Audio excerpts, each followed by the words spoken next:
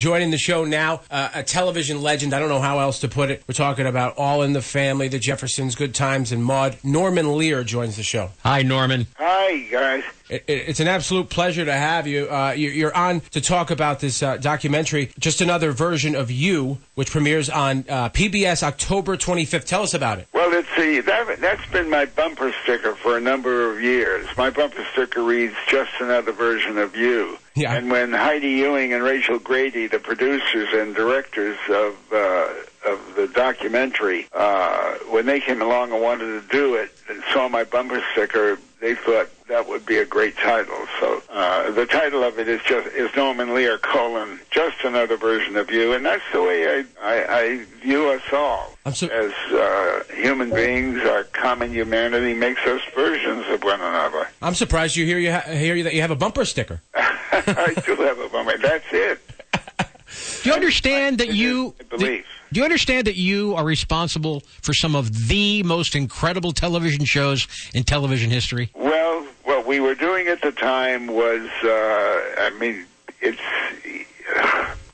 I had a growing family. It was early on in my family life, and I was fighting hard to make a buck to support a growing family.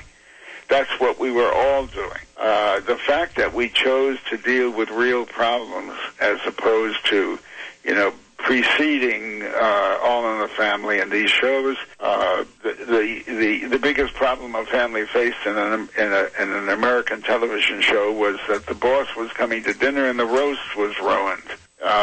We decided to deal with the problems we were really facing. So we made nothing up. It was all just the common, up the street and down the street, across the street from one another. Families were dealing with all the problems we were writing about. Now, the problems that you were writing about all those years ago with All in the Family, they're happening all over again. Don't you feel like right now we need an All in the Family? We need a television show, something that can really carefully navigate these waters and let America laugh at itself again. No, I couldn't agree with you more. I couldn't, and if all goes well, maybe we'll have a hand in doing that. How did the network react when you pitched them on All in the Family? Well, let me put it this way. The first pilot that I made that was paid for by ABC, and they had it for a year. They caused me to make it again because that was in their deal.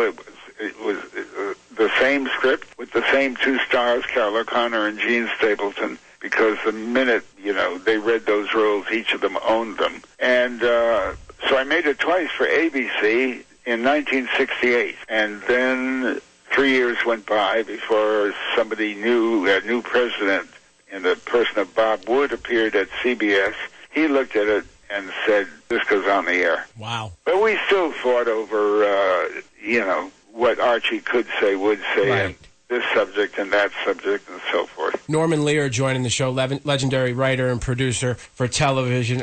Good Times was amazing. I grew up watching Good Times, and, as a kid, I didn't know it was the first time we had been introduced to a family of color talking about the things that they were talking about. In hindsight, there had never been anything like it on TV before. What made you want to do that? Well, I think it might have started with, it's a good idea, and it's hard to think that I couldn't have thought of that or didn't think about it. But in specifics, on Maude, with B. Arthur, there was a secondary character. I always thought about her being, or people in those roles being in the Bush Leagues.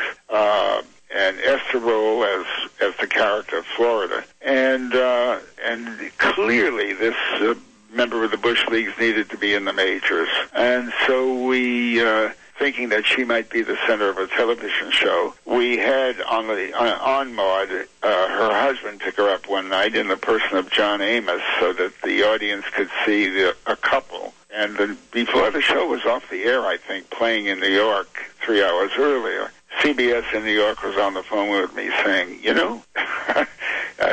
there could be a show in those two people, Florida and John Evans.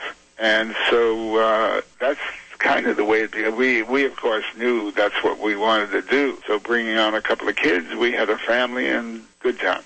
Excellent. Norman Lear, we want to thank you for just a couple of minutes, and we encourage everybody to check out Just Another Version of You. It's going to be on PBS October 25th and features George Clooney, Jon Stewart, Amy Poehler, Mel Brooks, Lena Dunham, Paul and Rob Reiner. You name it, they're in it. Norman, thanks a whole lot for coming on with us. We really appreciate it. My pleasure. Thank you very much. Okay, take care. Bye. Bye. Norman Lear agreed with me, by the way. That was Norman Lear. Agreeing. We just talked to Norman Lear. Yeah, he was agreeing with me.